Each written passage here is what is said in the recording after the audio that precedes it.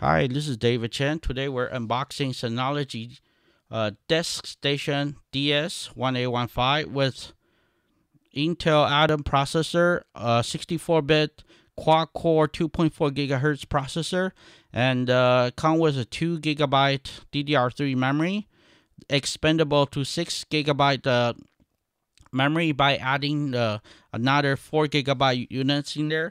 It does come with 8 drive bay, so you can put 8 hard drive on this particular unit. Each drive bay comes with a drive tray that you can fit either 3.5-inch hard drive or 2.5-inch hard drive, the notebook hard drive. It comes with a screw that you can just screw onto a tray, so it will function that way. As you can see from this particular box, externally it doesn't have any particular shiny box. It just have plain old cardboard box because this is actually a professional unit. So it comes with a regular cardboard box with a sticker mentioned it's a DS1815. It comes with a 2 network cable, 1 AC cable, 2.5-inch hard disk drive mounting screw, and 2 key for the lock on the drive bay tray.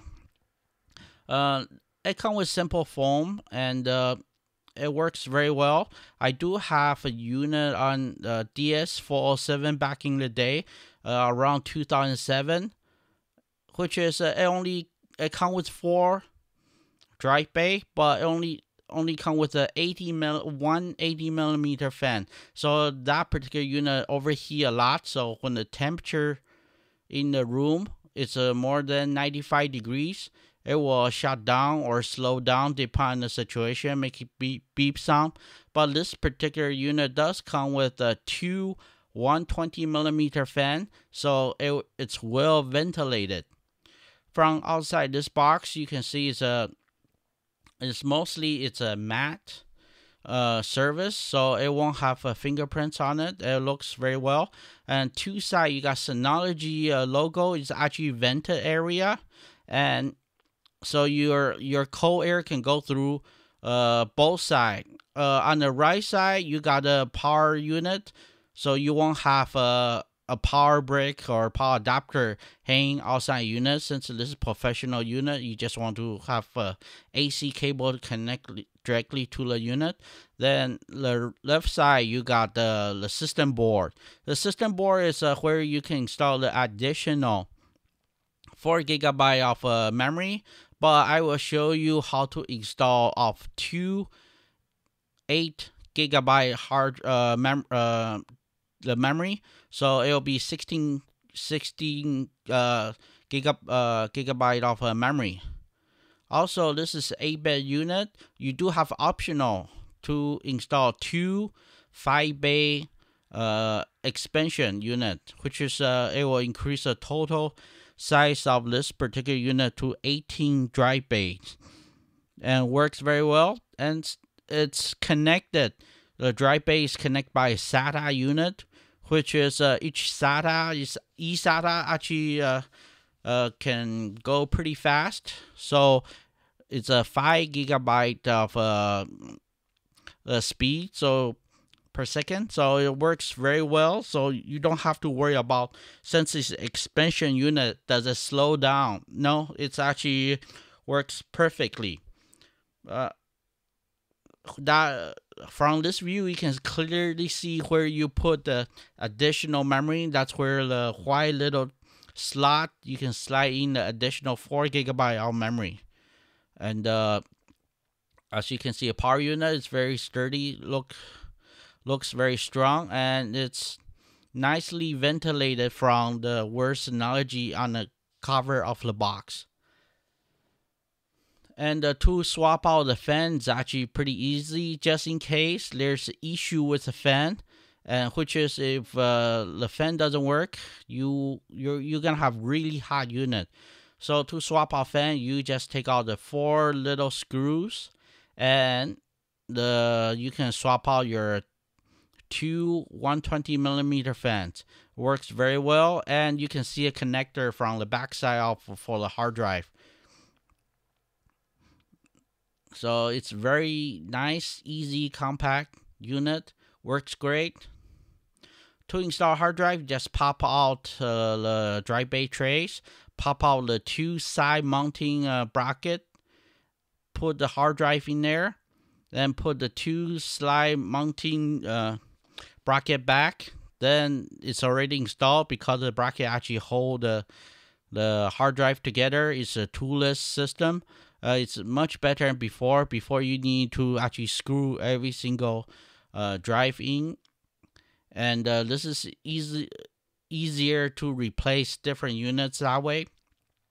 Works great, and you don't have any rattle or anything like that because it's nicely engineered. And works great when you slide in. It won't have any issues. The drive tray, you do have 4 little 2.5mm screw holes. Now I'm showing you how to put a key, lock the unit up, so the unit won't pop out when you press the cover. So drive bay would be just like that. So for the 2.5mm hard disk drive, you just screw it in, pull it in there, then everything will work. Now we're installing the DSM software. I just speed up the video because it's actually take a while to start. To finding on your internal network, you go find.synology.com. That's find.synology.com, and it will find the Synology Deskstation unit. Then they will ask you to install the Deskstation Manager unit. That's DSM 5.2. Right now it's on update 5. And once you install, it will restart, and you need to enter your administrator account.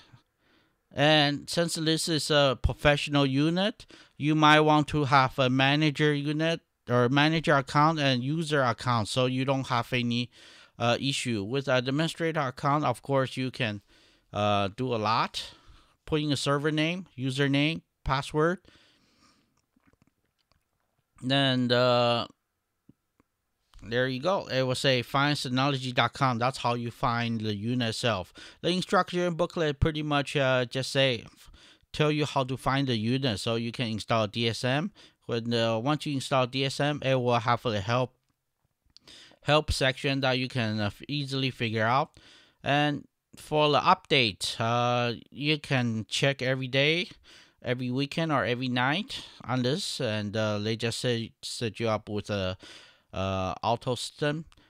And for the quick connect, if you have you want to access a unit from outside your internal network, you can use that. Put port forwarding on your router, then you can access your disk station unit from outside. Now I finished install the DSM software. We're looking at the how to format and mount 4 drive onto the unit. I put 4 drive in this particular unit just to start. And it's very easy on this particular unit. You can just go to the volume, and they will say to start the volume. They will format all your disk. This one I just show you the DSM help on online navigating your system. This is first time boot up. It will show you this help so you can find the solution yourself. Then later you can option of not show up, just go straight to a desktop. And once it boot up, they will double check, make sure your DSM is updated. So I updated and logging back in again, so I can start mounting my hard drive into a unit. You go to storage manager. As you can see, there's a mini function on this particular software. And to mount a unit, you go to the storage manager. As you can see, I mount the center 4 because first one and last one, I would like to leave a little bit more space for right now since it's not full. So better ventilation. And you can put on different RAID system. I put in one single volume on RAID because when you use a RAID, you might, depend which system you gonna use, you might lose some space. I using Western Digital Red Drive, 4 terabyte. I got 4 different units here, which is after formatting, I only have a 3.64 terabyte, and I decide to just use the regular SHR, which is Synology Hybrid RAID. You can go to Synology.com and read up on what's the difference between Synology Hyper RAID versus RAID 4, RAID 5. RAID 5 and RAID 6. There's a difference on those, which is sometimes if you have different drive, they might be beneficial to have a more space because RAID 5, the way RAID 5 works, sometimes you will lose space if you put too many different size of hard drive in there. And when you set up a volume, they will reformat everything and do all the system check on it. And usually take about a couple days, but in half hour you can start using units, start slowly move the data in there if you are transferring from your backup drive into your desk station to store up data. RAID is not backup, it's totally two different items. So even though you might have RAID, but if you have another system just for backup will be the backup. The RAID system just allow you to access all those hard drive faster and safer way. So one of the hard drive fail, you still can be functional, but there's a possibility you're gonna have 2 hard drive fail at the same time, or while you rebuild the system it fail. So you still need to have a backup. So I got 4 hard drive, 4 terabyte hard drive in there. So actually take me about 2 days to make it functional, fully functional, to normalize the system. While you work on it, and it works pretty good. Now I'm installing swapping out both memory. Actually install a new one and swap out the 2 gigabyte with 8 gigabyte. So and install 2 more hard drive, one for just backup on my Apple unit, and the other one just expanding on my original volume. So it'll be a 5 hard disk drive volume instead of total of 6, because Apple Time Machine, they only can recognize maximum of 16 terabyte, and when I install that many hard drive, it will surplus that, so it won't recognize that way. As you can see, the one with inside is a little bit harder to install, so it'll take me a little bit of time to install this particular unit. So each unit I actually put additional labels, so I know when I bought the drive and which bay it comes. And I did put the bay number on the drive tray. That just for a simple identification. In case I have issue later, I know which tray it go to. To expand the volume, actually right now I'm adding another volume than original. I go to storage manager, then go to the volume, and say create a new volume 2, and it will take some time to format and check the drive. This just one drive take me about a whole day, and to expand on a drive, it actually take me 2 days because I need to scan the surface of the drive and moving data, so it will have total of nice even data on array instead just I concentrate on other one, the old one. So it slowly even out. It actually take 2 days to do the whole volume normalized function.